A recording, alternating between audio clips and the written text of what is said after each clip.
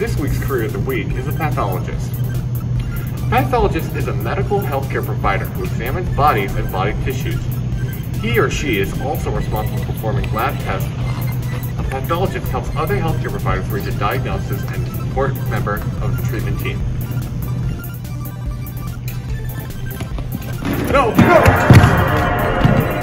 To be a pathologist, you need a doctoral degree, and they make $214,440 a year on average.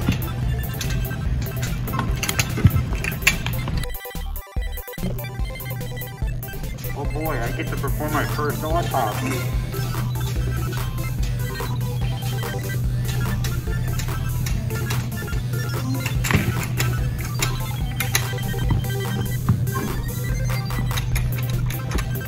Alright, time to loot it.